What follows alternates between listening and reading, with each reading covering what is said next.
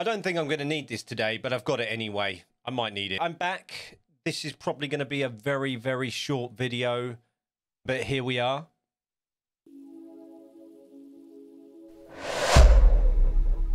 Welcome back to the Toolbox, where I share some of the best mods and assets I use in my builds, giving full props to the creator, and of course that all-important download link. That'll be in the description below. Up until finding this mod, this was probably the most mundane task I had in Transport Fever 2. Putting signals on long stretches of track at a certain distance to keep my traffic flowing. That was until AutoSig arrived.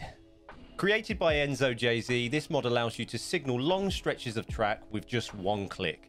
Not only that, but you can set the distance between signals. I find the default length of 500 meters is actually rather nice. It keeps traffic moving nicely and seems to keep my trains running at a good speed with little to no holdups. Although on busier stretches of track, I do actually quite like using 300 meters. I just find that it keeps the traffic moving even more. There's also the ability to set the signals to one way, which is a nice touch. And it appears that I will need the iPad because I do have a few notes here. Just remember, once you've finished auto-sigging, I seem to have written here, that's going to be a thing now, auto-sigging, to switch it back off, especially when you're using something like the freestyle train station mod. I find because that uses waypoints to set the distance and the length of the station itself, if it's still on auto-sig, it will treat that as you want waypoints every X amount of meters, for example, 500.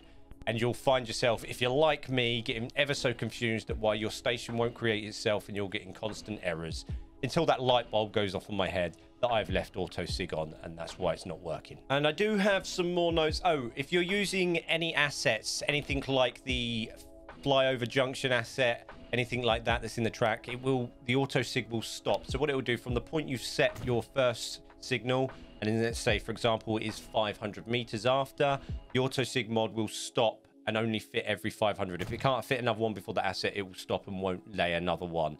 It's also the same with switches as well. It will stop creating signals at a switch and you'd have to carry on after that. And it's the same with station platforms as well. It will stop and won't create any station or any signals on the platforms, obviously, and it won't continue after the platform. It will stop at that point. Thanks to EnzoJZ for creating this awesome mod. Super helpful, saves a ton of time. And if you found this video helpful, don't forget to drop a like. And if you haven't already, subscribe. And I'll see you in the next one.